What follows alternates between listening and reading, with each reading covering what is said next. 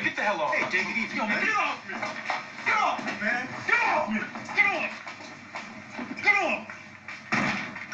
Get the hell off me, man. Get your hands off. You gonna play games, man? Hey. Yo, man, get the hell off me.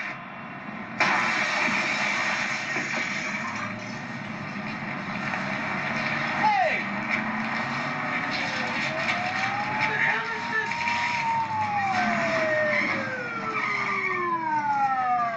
Did you see this stuff?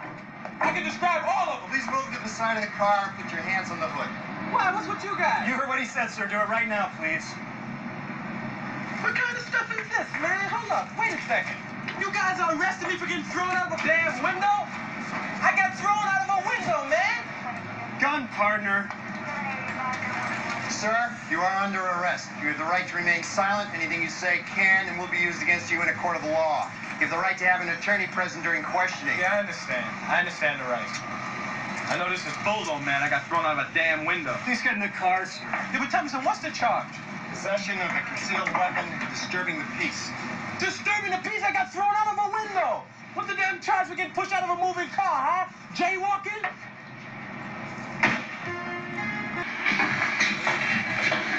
I'm Sergeant Taggart, and this is my partner, Detective Rosewood.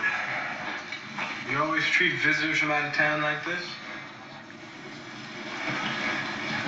Why didn't you identify yourself as a police officer when you were arrested? Because I was minding my own business. Where the hell do you guys get off on arresting somebody for getting thrown out of a window? We have 6 witnesses that say you broke in and started tearing up the place, then jumped out the window. And you guys believe that? What are you, cops or doormen? We're more likely to believe an important local businessman than a foul-mouthed jerk from out of town. Foul mouth. And you have a pig face. You watch your mouth.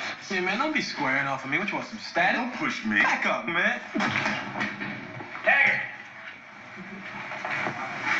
Yes, sir.